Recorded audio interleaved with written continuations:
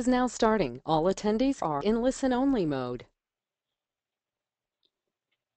Hi, everyone. This is Claire. I am kind of monitoring this webinar. Thank you for joining us. We still have some people logging in. It looks like the number's moving on up. So we're going to just wait for another minute or so.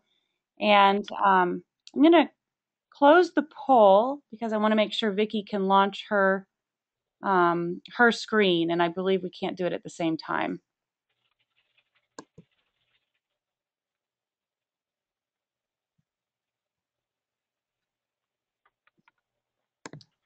All right, perfect. Well, that's wonderful.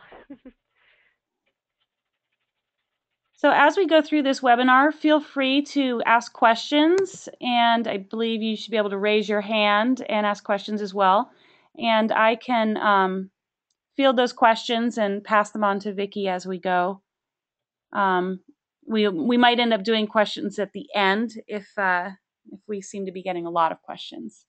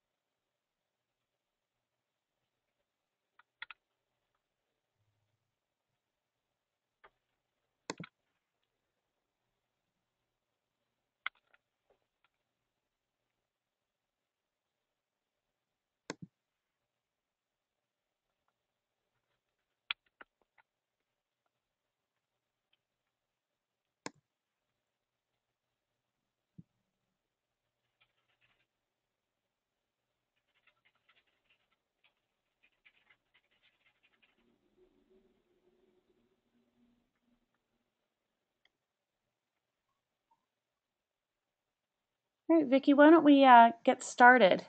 Oh, wonderful. So sorry, Claire, would you like to do any further introduction, or should I just go right into Let me Pollinators just 101? introduce the Tributary Fund and Pollinator Partnership. My name is Claire Sands Baker, and I work for the Tributary Fund, which is a conservation organization based in Bozeman, Montana. And a couple of years ago, we were invited by Pollinator, actually about a year and a half ago, we were invited by Pollinator Partnership to lead their faith task force, which is a perfect fit for the Tributary Fund because our mission brings together religious leaders and conservation scientists to work together on conservation solutions. And so by working with Pollinator Partnership, they were a great resource for us because they have so many tools and so much knowledge on pollinators, and we have access to faith leaders. And together we're able to begin work on pollinators through faith-based organizations, which is a very good fit because a lot of faith organizations have land, they have volunteers, and as we've found through looking through sacred documents, there are connections between pollinators and every spirituality that we've been looking at so far. So this is the first outreach effort that we've done in conjunction with each other, and it is going to be the first in a short series of webinars. This one's Pollinators 101, so we know everything we need to know to get started working on pollinators from Vicki, and she'll introduce herself in a second. And the second webinar is going to be at the same time next Thursday, and it's on how to plant a pollinator garden. Ideally, we'll be bringing in a lot of faith groups to learn about this, but they're all certainly open to the public. Our first target location is in Portland, Oregon, so we were happy to see there are a fair number of people signing up for this webinar from Portland. And if you are from Portland, you are eligible to apply for some seed funding to help launch your garden at your faith-based organization. We'll be doing applications. We'll send out information on that shortly, and those applications will be due April 1st. And on April 11th in Portland, we'll be doing a celebration there to just open garden celebration where everybody can have their gardens open no matter what stage they're in, whether they're breaking ground or whether they're weeding out or whatever. So it's just going to be a way to celebrate what everybody's trying to do throughout Portland at their faith-based organizations. So with that, let's let Vicki go and tell us about some pollinators. Thank you so much, Claire. So, and thank you again for everyone for attending this webinar. What I'm going to do today is go over Pollinators 101. So think of it as an introductory course to everything pollinator. Who, what, when, where, and why pollination happens. And my organization, Pollinator Partnership, our goal is to work toward the promotion and preservation of both pollinators and the functions and benefits they provide to ecosystems, humans, and everyone that's connected to pollination networks. I'm just trying to advance my slide. So what is pollination? Simply put, pollination is the transfer of pollen grains from an anther, which is the male part of a flower, to a stigma, which is the female part of a flower, so that the egg that sits inside the female part of the flower can be fertilized. And in this way, the next generation of plants is produced.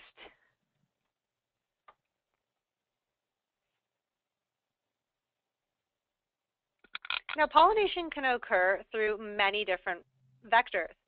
Plants are certainly capable in some cases of self-fertilizing, and wind and water help move pollen grains from the male to the female part of the plant, as well as animal vectors.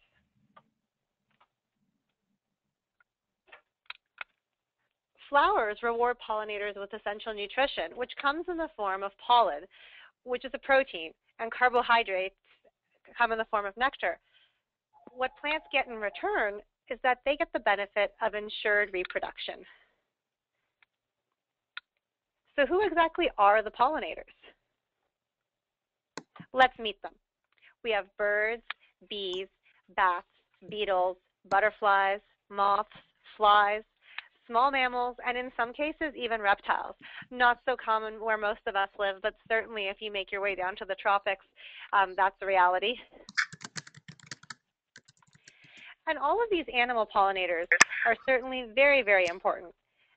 And it's because between 60 to 96, and those are the correct numbers, even though 96 is kind of a funky number, of all flowering plant species depend on animal pollinators for reproduction.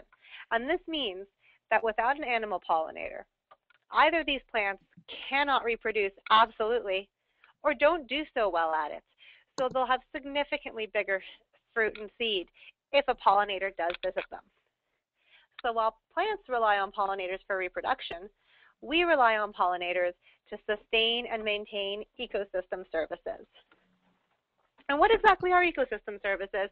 It's a term you may have heard before, but they are those products and services from the environment that we benefit from. That's a very philosophical approach to it, and I'm going to go through a list of essential ecosystem services and let you know how pollinators interact with them. So ecosystem services provided by pollinators, well, there's pollination. That's an obvious one.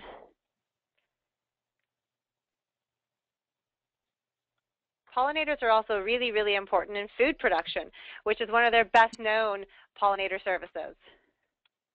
I'm just having a little trouble advancing my slide. There we go.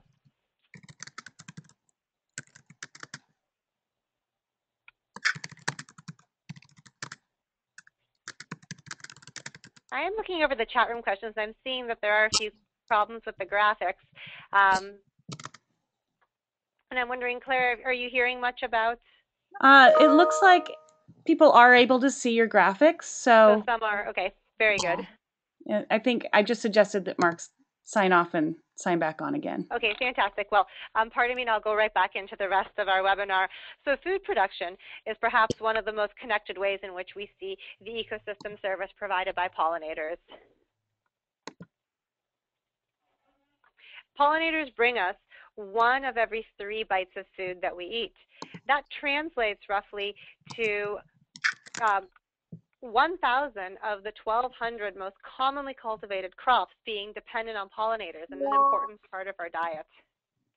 So the picture that I'm bringing up here is an array of fruits and vegetables that we hopefully all consume in some portion or another, and pollinators make their contribution to bringing these fruits and vegetables to the table.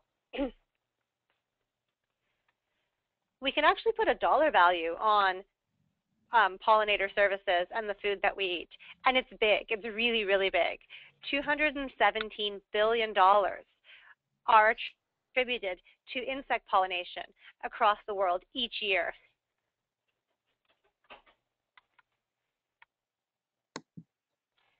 Other ecosystem services that pollinators provide include the provision of raw materials.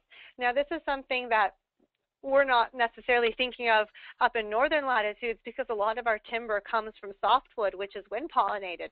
But as you move further south, and especially if we're looking at hardwood products, even in North America, pollinators play a key role in maintaining reproduction in those species.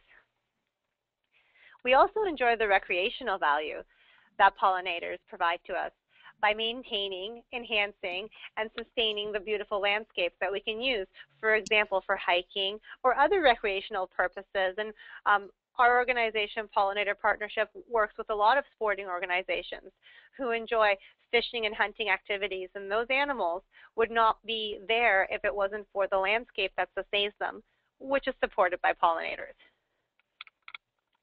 A little bit more global view of how pollinators connect our daily lives includes climate regulation and the cycling of carbon dioxide and oxygen that plants do. Tropical forests, which certainly do play a huge role in cycling through these essential components of our climate, are almost 100% dependent on pollinators for their reproduction. So if pollinators disappeared, the tropical forests would eventually senesce, and we wouldn't have that function. They also help sustain unique landscapes that stabilize hillsides and prevent runoff into waterways and rivers. So there's a key role that they play there. And in coastal communities, they often help mangroves continue to protect shorelines from other significant weather events. They also, by their actions, many of pollinators do live in the ground, and through their life cycle will dig and burrow. They help cycle important nutrients and help aerate the soil.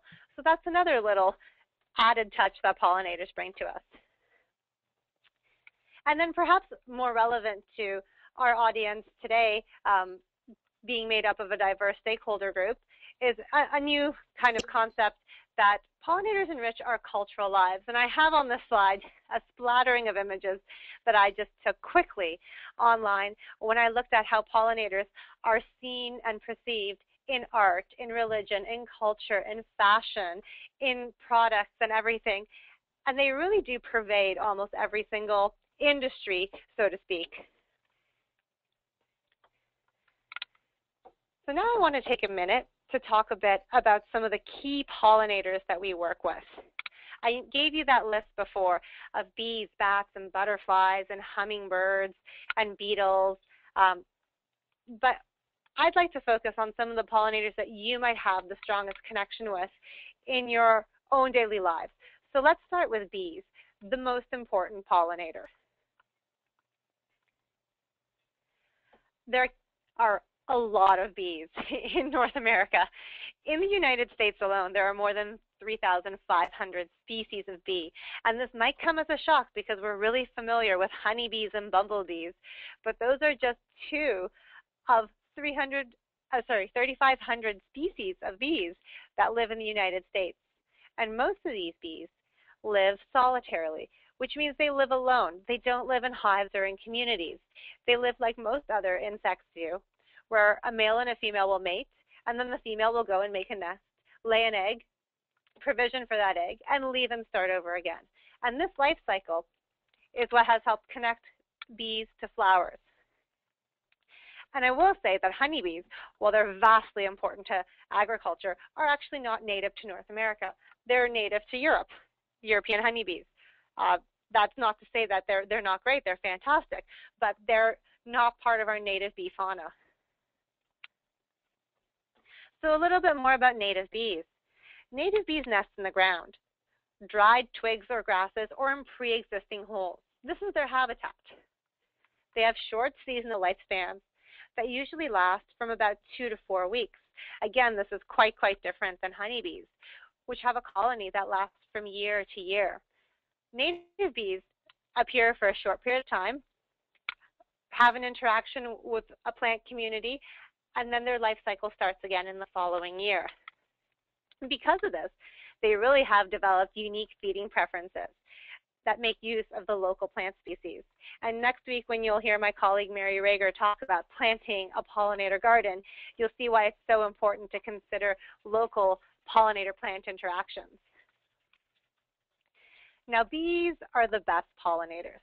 And it's not just because I have a bias, because they happen to be what I study. They really have a life cycle that's a bit unique when you compare it to that of a hummingbird or a butterfly or a moth or a bat. Bees require pollen and, to a lesser extent, nectar so that their larvae can develop. Most pollinators visit a plant because they would like food that day. So they go to a beautiful flower, have a drink of food, and go on their way. But bees actually visit flowers to actively collect pollen so that they can have a food source for their young. And because of this, a visit by a bee ensures that pollen is going to get collected and moved from plant to plant. And that's not as true of other pollinators as it is of bees. And I want to go over now some of the diversity of foods that we get from a variety of bees. And as I show you these images, I'll tell you brief stories of why they're so unique and important. So looking at our tomato here, it's a staple in a lot of kitchens, a lot of foods. Tomatoes are specifically pollinated by bees, and not just all bees, bumblebees. A tomato flower has a really unique shape. And the pollen can't come out of that flower unless it's vibrated at exactly the right frequency, which happens to be the same frequency that a bumblebee can beat its wings at. So we wouldn't have tomatoes without bumblebees. The next image comes from a California agricultural staple, the almond. Almonds are incredibly dependent on pollinators. When you have pollinators present, you get almond yields between 2,000 to 3,000 pounds an acre. That's a lot. Without pollinators, you get a couple hundred pounds, which you can't, that's an order of magnitude higher. So almonds are actually pollinated very, very well by honeybees. But without honeybees, they're pollinated also very well by native leaf-cutting bees. Those same leaf-cutting bees, which fall into two categories, the leaf-cutter bees or the orchard mason bees, are also fantastic pollinators of apples, cherries, peaches, all of those. So apples are pollinated by mason bees. They live in wonderful little tubes or pre-existing holes, and they spent their life cycle, which is quite short, pollinating apple blossoms, and they occur at the same time as apples bloom. Blueberries are another really great part of our balanced diet, incredible health benefits, and these are also pollinated by bumblebees. Now, zucchinis and squashes and all of the cucurbids have a very, very unique pollinator connection. There's a bee called a squash bee, and that bee is especially designed to be the right size and shape to get inside of a squash flower and pollinate it perfectly. So you wouldn't get your pumpkin for Halloween or any of your wonderful zucchinis and squashes in the summer without those bees.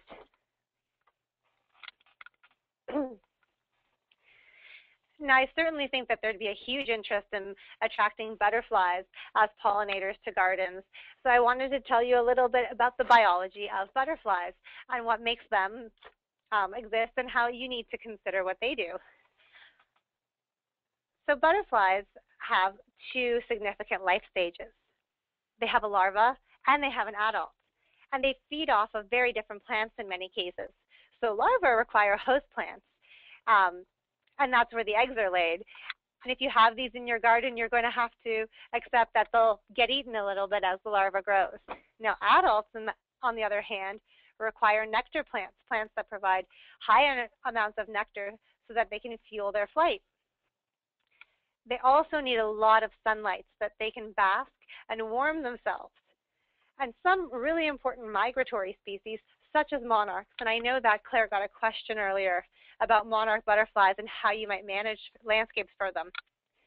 They need a mix of really particular food. So their larval host plant is specifically the milkweed. And there's milkweed species that are native across the United States. So you need to have a milkweed plant for the larva, but you also need to have a very diverse planting of nectar plants for the adults. So here's my image of the monarchs. Again, monarchs migrate from the southern part of Canada all the way down to the southern United States and northern Mexico. And along that migratory corridor, they need a mix of nectar and larval plants throughout their life cycle. And butterflies, I have to say, are not the best pollinators of the food that we eat, but they're wonderful pollinators of wildflowers that sustain our landscapes and keep them beautiful. So when we think about butterfly conservation, we think about supporting the local plant communities that we see around us. And I'm going to do another really, really common pollinator that's often forgotten and often overlooked, the fly. Flies are actually really important pollinators, and you'll see why shortly. They have unique life cycles that are a little bit different than bees, even though this particular fly, which is called the flower fly, does a really good job in mimicking a bee. Some of you might have even been fooled into thinking that this was a bee. Flies visit many of the same flowers that bees do. They tend to prefer small, white flowers. And one thing that they need is they need leaf litter or a little bit of a messy ground landscape to help their larvae develop. So fly larvae usually are laid on the ground somewhere in leaf litter, and then the adults will emerge from that and become great viable pollinators for the wildflower community. But also a few important commodities that I think a lot of us couldn't live without. So flies are actually the primary pollinators of chocolate. And without flies, there wouldn't be any chocolate. They also pollinate coffee incredibly efficiently. While honeybees do visit this plant, flies do a great job in pollinating it. And lastly, tea. All of these flowers have tiny, tiny little white flowers that are very attractive to flies. So without flies, we wouldn't have chocolate or coffee or tea. So we should thank them a little bit, even though I know sometimes they don't make everyone's favorite organism list. They also pollinate avocados, which I think is a great treat.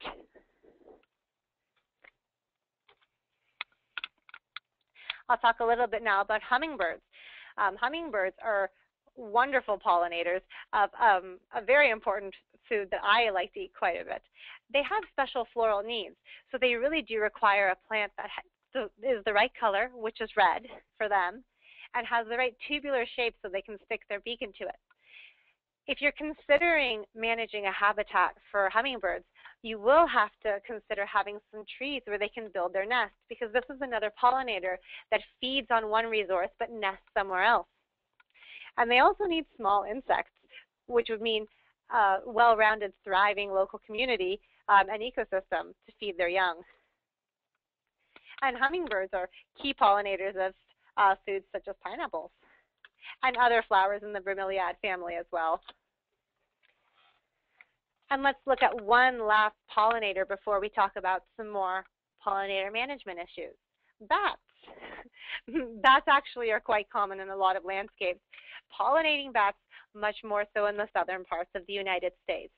The ones that make it further north are insect-eating bats, vastly important to keeping all those mosquitoes away from us. But in the southern regions, bats really require a home, so they need caves for roosting. These aren't the same bats that live in bat boxes. These bats live in large colonies in caves, and they need a continuous desert habitat full of their food plants. which are actually agaves or other cactuses. So a product that bats pollinate, that perhaps some of us do use, is the key pollinators of tequila, which comes from agave. Now here are a few foods that I'm going to go through that'll show you that we don't always need pollinators. But after this list is done, I'm sure you'll see that from our diet, the most delicious and nutritious elements really are dependent on pollinators. So corn is a staple for a lot of cultures and individuals, and corn is wind pollinated, so it doesn't need the help of a bird, bee, bat, butterfly. The same is true for grains that make up cereals and breads and a large part of our diets as well. And rice, which is a staple in the majority of the world, again, is wind pollinated. So we would still have these crops if pollinators disappeared, and we could still make a living, but we wouldn't be as healthy. Our lives wouldn't be as creative nearly.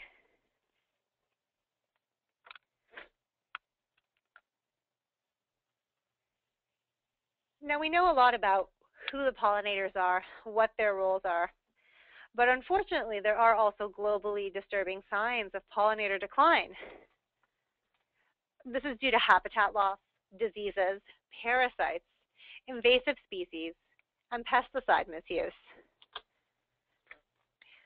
When you have a loss of pollinators, you end up with a loss of pollinator function. So if we lose pollinators, we lose all of these elements that I mentioned to you, all of the ecosystem services. We lose food provisioning, wildland habitat stabilization and support. We lose the cultural elements that pollinators provide to us. And while all pollinators are in trouble, or very many are, because of these factors, there's a few that we actually have documented information on in their decline. Honeybees suffered from colony collapse disorder, which is likely attributed to a mix of parasites, disease, and other problems. And this was true for colonies in the United States and in Europe. There are 4 bumblebee species that are in severe decline.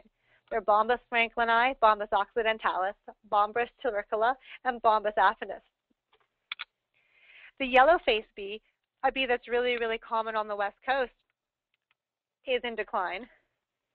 And the monarch migration, which a panelist had an interest in supporting on the East Coast, is actually in jeopardy due to habitat loss and a lack of connectivity along the migratory route. So monarchs are having trouble finding food sources as they fly south and north. And the lesser long-nosed bat is a listed endangered species in the United States. But we do have a lot of opportunities to restore pollinators. And those opportunities include habitat improvement, stakeholder education. So I'm very, very happy that all of you are here to attend and listen about the importance of pollinators. Supporting more research to help us understand where pollinators are, what their status is, and if they are or are not in trouble is very important. And all of this feeds into policy support, which helps us look at managing landscapes to support pollinators. But primarily, and something that we can all do, helping pollinators means supporting pollinator habitat.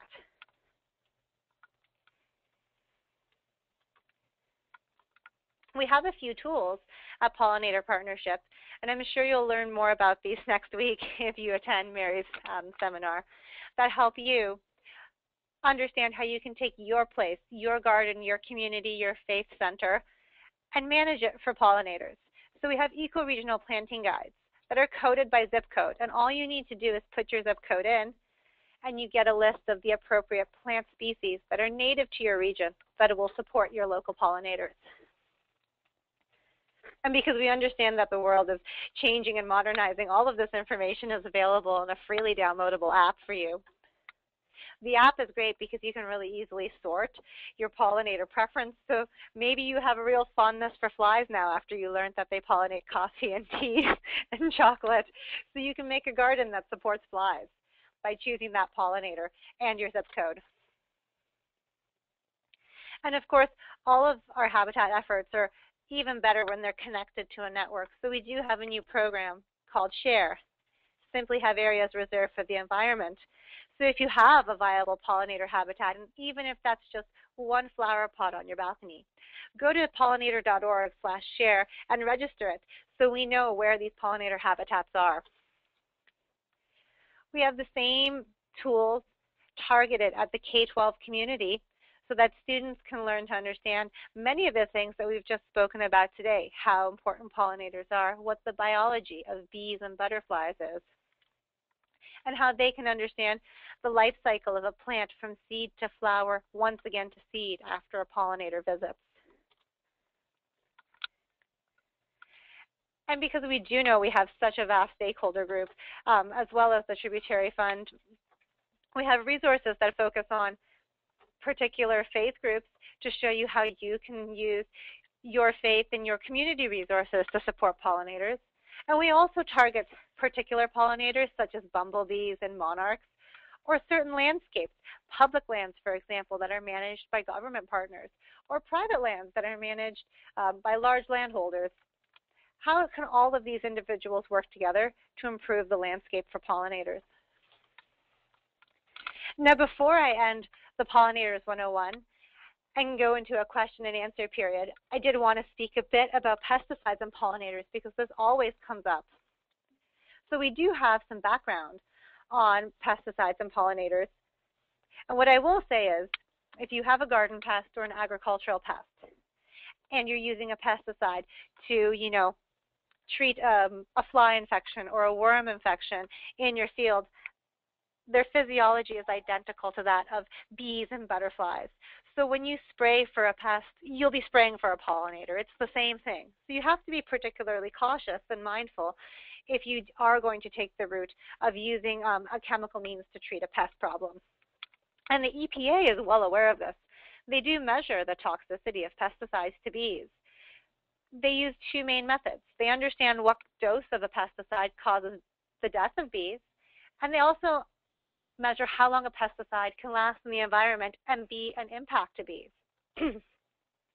Because of this, if you do purchase a pesticide for home use or for larger landscape use, you might see one of two labels on the pesticide that you should watch out for to know that this actually is toxic to bees and other important insect pollinators. So if the label says, avoid actively visiting bees, the recommendation is to only use that product very, very, very early in the morning or very, very late at night when there actually will not be any pollinators visiting plants. They're asleep at that time because this type of pesticide can significantly impact a bee if it comes in contact with a spray. There's another warning you might find, and this one actually is a little bit more severe, even though it might not sound so. And it says avoid visiting bees. And what this means is that you're working with a pesticide that actually lasts quite a while in the environment. So if there is any possibility of a pollinator visiting a plant, which would mean that a plant is actually in bloom, this is not the time to use this pesticide because you would negatively impact pollinators. And again, we have all of this information summed up quite nicely in our advice for home users and all of our outreach materials. So certainly I would encourage all of you to consider pollinators as a part of your lifestyle and to promote them and manage them as best you can with all the tools you have. So I really want to thank everyone for spending the half hour with me and listening to some background on pollinators, how they fit into our lives, and why they're important. So I'll certainly turn this over now to Claire to mediate a question and answer period, and I'm very excited to hear what kind of questions you might have. So if you have any questions, please just type them into your screen. I have a couple here. This question relates to golf course maintenance in an area in Northeast infested with Japanese beetles where systemic insecticide applications have been used repeatedly on the adjacent rough as well as the prime turf. What are the likely repercussions locally for bee populations, and what suggestions might be amenable for the cash-strapped small private golf course who sees his golf course manager who sees his primary responsibility as maintaining the fairways for the members and uses whatever tools he can to do so? And I'm guessing this is a pretty common problem because we have revenue that is competing with species protection. Well, certainly, and along these lines, the slides that I just went through about hazards to bees with any kind of pesticide use, the application technique is of primary importance. So if you're using a targeted pesticide on a pest species, and if you can do that, keeping in mind that you will not spray for that species during peak bloom or when you see pollinators visiting plants, everything should work out all right. We do certainly understand that in reality, sometimes interventions cannot follow that route. But a lot of these chemical substances do have limited half-lives in the environment. So once they're used, they have an activity period, for example, 8 hours. And after that, they are considered to not be as much of a hazard anymore. So our approach is always to minimize product use and use product as directed and as correctly as possible to keep the environment as clean as possible for bees. What I might suggest in that particular situation is weed management using non-chemical means such as cutting floral resources down in certain areas prior to treatment, because that would ensure that you wouldn't have any flowers for bees to visit. But you also can't be as aggressive as to remove all of the floral material from the entire landscape. So in those particular cases, we do recommend treating landscapes in thirds, removing floral communities in 1/3, and then using, if you do have to, a chemical means, and progressing that way. And that's the best advice we can give, and we certainly hope that as long as the management plan includes understanding how pollinators live and behave, the land manager can make the best decision. Can you talk a little bit about how pollinators migrate? I know in Montana, people that have bee boxes end up transporting them to California to the almond groves. And can you talk a little bit about that and about the life cycle of bees? Oh, certainly. So honeybees have a unique life cycle among bees in that the single colony will last multiple years, and this is quite unusual when it comes to bees. Even other colonial bees, such as bumblebees, have colonies that exist for one season. A queen is produced at the end of the season. That queen will mate and overwinter somewhere and start again. Honeybees are different. They exist 365 days a year over and over again. And in terms of honeybee migration, we have a huge pollination demand in California particularly, but the demand does switch throughout the year to various parts of the United States that have different agricultural needs. So for example, in February, almonds bloom in California. They're an incredibly important cash crop. The almond bloom will last 2 to 3 weeks. And during that 2 to 3 week period, they need a lot of bees at that site to make sure that pollination occurs, because almonds are one of the top pollinator dependent crops out there. So what happens is beekeepers from across the United States will take their colonies, colonies that often overwinter in Michigan, North and South Dakota, lots of parts of the Midwest. They'll wrap them up in burlap, put them on a semi or even on a train, and transport them to California's Central Valley to pollinate almonds. When they're done pollinating almonds in California, some of them stay on for other crops. Some are moved down to Florida and the Orange Belt in the south to pollinate orange flowers. And this is how they move across the country as they're needed. Now, some people do suggest that that system certainly is not sustainable and doesn't appear to be quite natural. The reason it exists is because there simply aren't enough honeybee colonies locally in these areas to be able to provide the pollinator service without being imported from other regions. So here's a question that goes along with that. I've heard honeybee keepers say planting a small garden won't help bees because they need acres and acres of food sources to help. This makes me wonder how my bees survive in my downtown neighborhood in a town. How do you respond to those who say small plants? Well, no, that's a wonderful thing. And the question relating to your bees, I'm assuming that those are honeybees.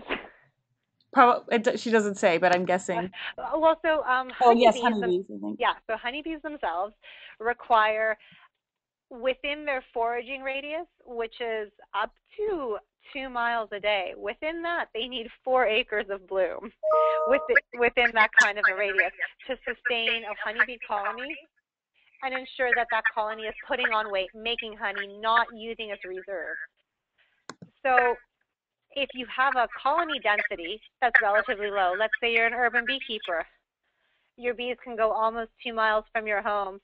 There's a pretty high likelihood that if the urban landscape isn't saturated with beehives, 30 beehives per block, they're finding more than enough food in the patches of bloom within that area.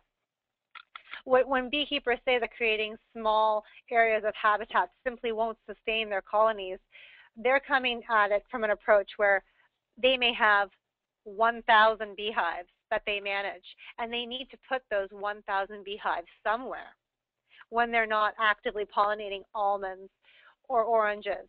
So they actually need quite large expanses of landscape to feed those bees. And hopefully that answers the question. It's certainly, I think, to keep in mind, one colony, 4 acres of bloom per day in a 2-mile radius.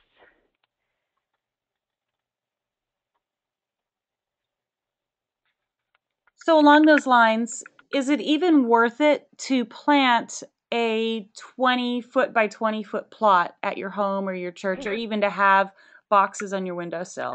Well, it certainly is, because I think what you have to understand is that pollinators come in all shapes and sizes. And let's go back to what I said about there being 3,500 different species of bees alone in the United States. In terms of agriculture, managed agriculture, large-scale industrial agriculture, honeybees are the system that works. But what about those other 3,499 species of bees that we have? They have different requirements, and they feed within really, really short radiuses of their nest, which is maybe 100 meters or 100 yards to 200 meters or 200 yards. So when you plant a 20 by 20 patch in front of your faith community group property or in another community organization, you're actually doing an incredible service to the local pollinator species that live there, because they can't fly miles to find food. They can only go a short way down the block to find food. If orchard growers need the bees, why aren't they keeping the hives? It's two different systems that don't necessarily work together. And orchard growers or almond growers, let's say this is the most intensive system, need the bees, but they can only provide food for those bees for 2 weeks out of the year. In an almond orchard, there is nothing but almond. So when the almond blooms disappear, there's nothing for miles to eat from the bee's perspective. So this system is the way it is. You can say it works or it doesn't, and that's not my place to say right now, but that's the answer to that question, why they do not keep bees. They certainly are capable of doing it, but they'd be faced with the exact same problem when the almonds finish blooming that beekeepers have when they move their bees from almonds then to oranges. No food. I'm going to mispronounce this, but someone typed in imidacloprid is a commonly used insecticide even for homeowners, and it seems very persistent in soils and it's systemic. Even small sublethal doses from pollen and nectar might affect bees and other beneficial insects. This is a comment, but do you have anything to say to expand on that? Well, certainly there's been a limited amount of work. Some coming out of Europe, some coming out of the United States. And when I say limited, I'm actually aware of 4 peer-reviewed scientific papers that assess the impacts of imidacloprid accumulating in plant through the soil, and then pollinators that visit that plant having access or being contaminated with that. And the papers are split 50-50 in saying that in this natural system, there certainly is a severe and intense impact to colony productivity and bee behavior, and some that don't see a measurable impact. So to be purely scientific, there simply isn't enough tests and evidence conducted yet to say how severe the impact is, but I will say a systemic pesticide is intended to impact an insect. It's intended to cause mortality to a pest. So it is not surprising that if you use that pesticide for a purpose to cause mortality to a pest that has the identical physiology to a beneficial insect, that it would not also impact the beneficial insect. But the mechanism and intensity is currently under study by a lot of our colleagues, and I'm sure there'll be a stronger statement on exactly how intense and how to approach managing that system very shortly. Here's one that's just, this is a good question because I don't know how this all works either. How does a pollinator know you've planted a squash plant, say when there aren't any others around your neighborhood and it's the first time you've planted them? How do they match up? Well, so that's actually a great question to help understand how bees specifically and other pollinators forage. They have a benefit that we don't have in that they can fly. So they can disperse from a site and search the landscape, and that's exactly the behavior they always use. So they'll be searching that landscape constantly for their preferred food source. So if within the foraging abilities of the squash bee, there had been squash. So let's say that foraging range is a couple 100 meters because the squash bee is about that size. If you planted a squash and never planted it before, but somewhere around you within that 200 to 300 meter radius, there was squash in the past, there was a community of squash bees, they're pretty likely to find it as they look for food. Otherwise, you'd have a system where over time, perhaps as the entire landscape changes, and you don't work in isolation, but you work as a community developing habitats, you can encourage the encroachment of pollinators from natural areas to start colonizing more urbanized and suburbanized landscapes.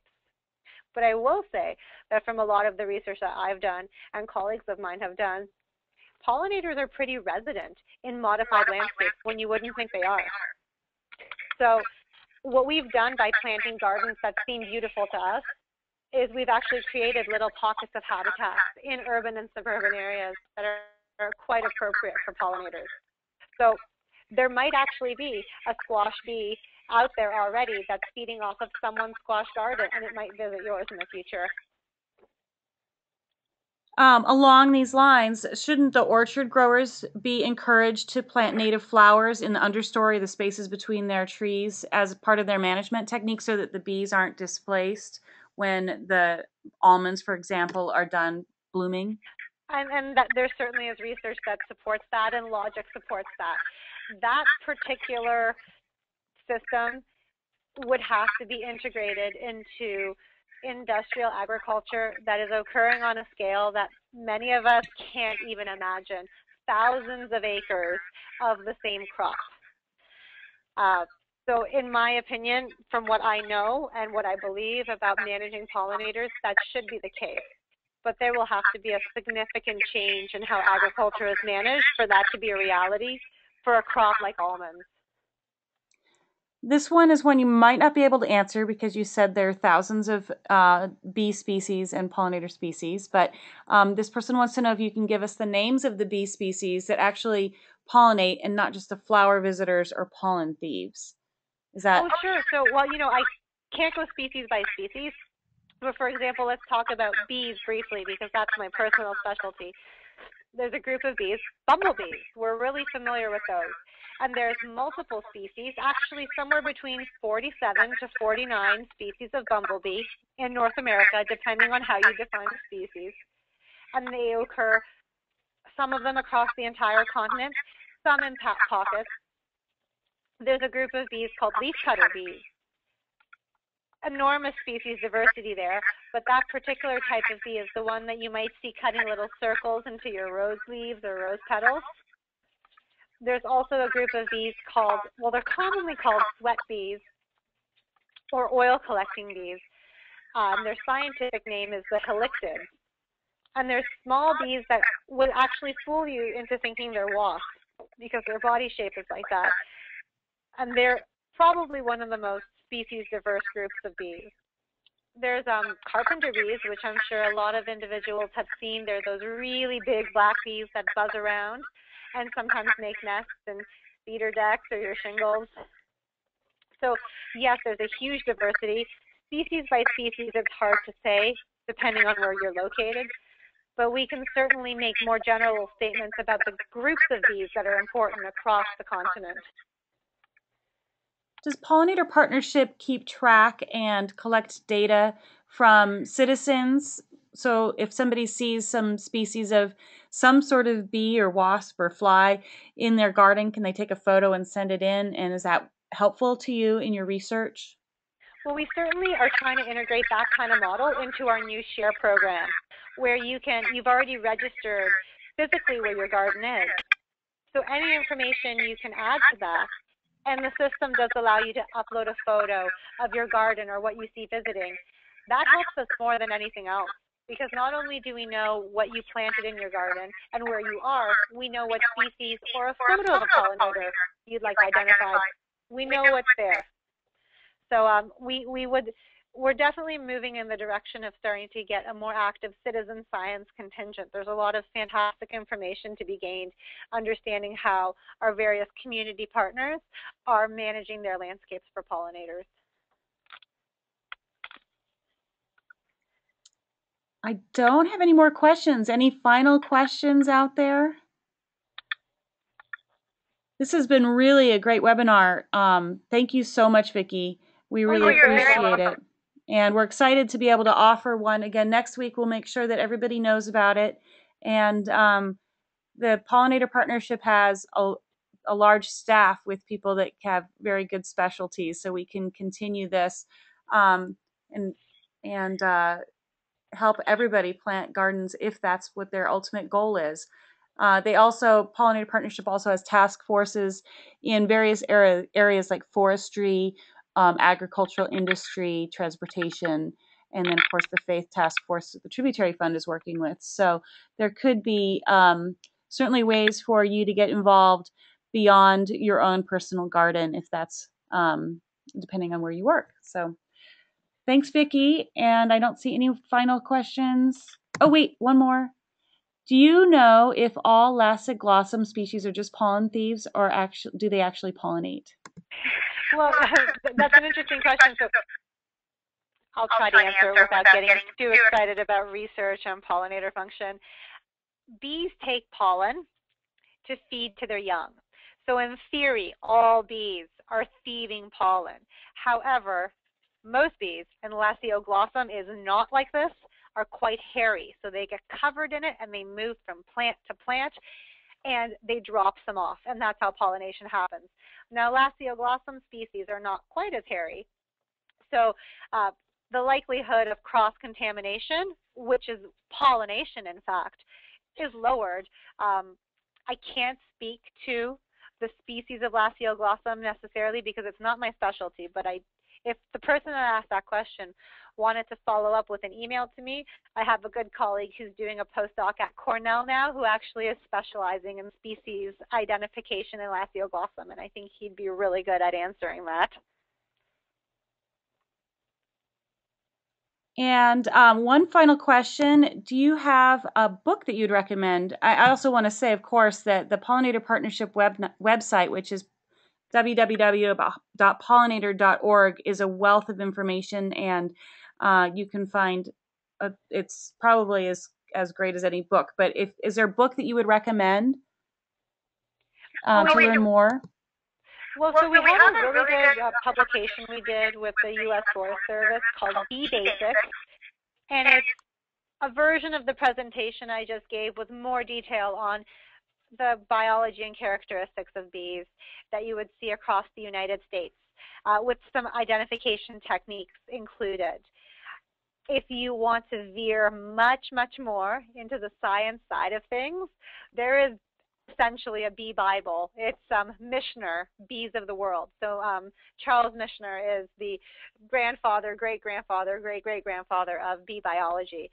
So that book is quite a thick book, outlines everything about all bees across the world, and I think that that's a great choice to make for someone that wants to get more of a nitty-gritty scientific approach to bee biology. But if you want to have your own copy reference for bees, I would say bee basics, which we actually do have on our website, pollinator.org.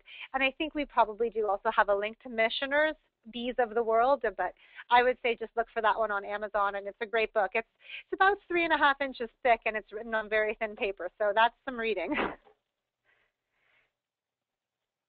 Well, thank you so much, Vicki. I've just posted a poll, so I'd love it if you could all fill that out and keep us filled in on how you'd like to participate next.